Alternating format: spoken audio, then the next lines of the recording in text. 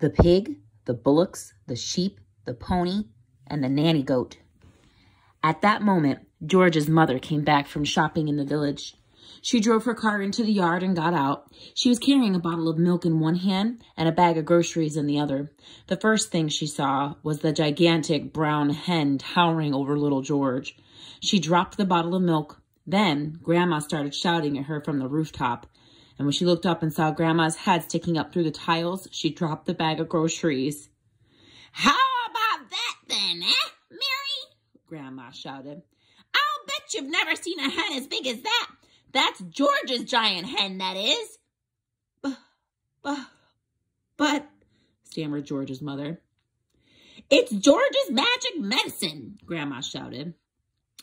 "We both of us had it, the hen and I." "But how in the world did you get up on the roof?" cried the mother. "I didn't," cackled the old woman. "My feet are still standing on the floor in the living room." This was too much for George's mother to understand. She just goggled and gaped. She looked as though she was going to faint. A second later, George's father appeared. His name was Mr. Killy Cranky. Mr. Cranky was a small man with bandy legs and a huge head. He was a kind father to George, but he was not an easy person to live with because even the smallest things got him all worked up and excited. The hen standing in the yard was certainly not a small thing, and when Mr. Cranky saw it, he started jumping about as though something was burning his feet.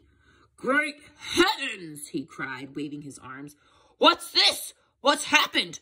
Where did it come from? It's a giant hen! Who did it?"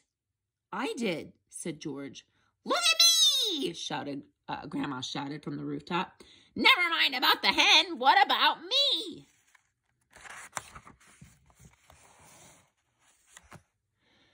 Mr. Cranky looked up and saw Grandma.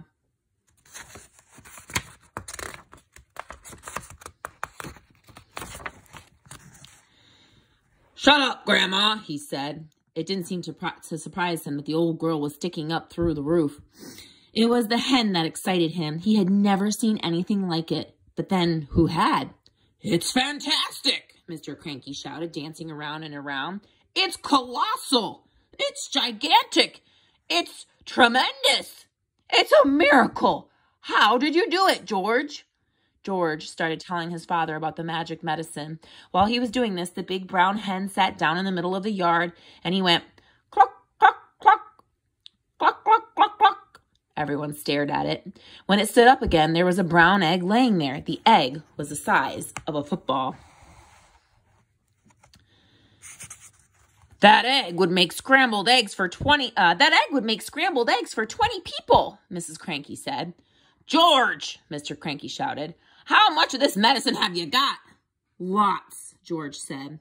"There's a big pot full in the kitchen, and this bottle here is nearly full." "Come with me," Mr. Cranky yelled, grabbing George by the arm. "Bring the medicine. For years and years I've been trying to breed bigger and bigger animals. Bigger bulls for beef, bigger pigs for pork, bigger sheep for mutton."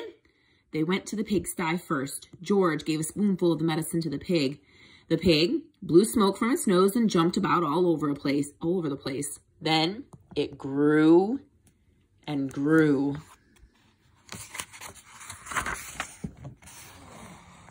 And in the end, it looked like this. They went to the herd of the fine black bullocks. that Mr. Cranky was trying to fatten for the market.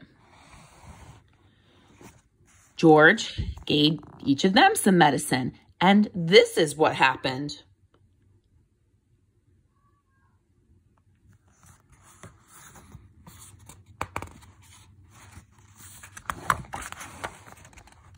Then the sheep.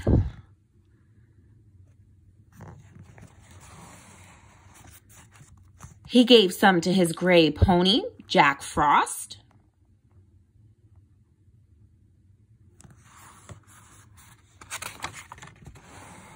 And finally, just for fun, he gave some to Alma, the nanny goat.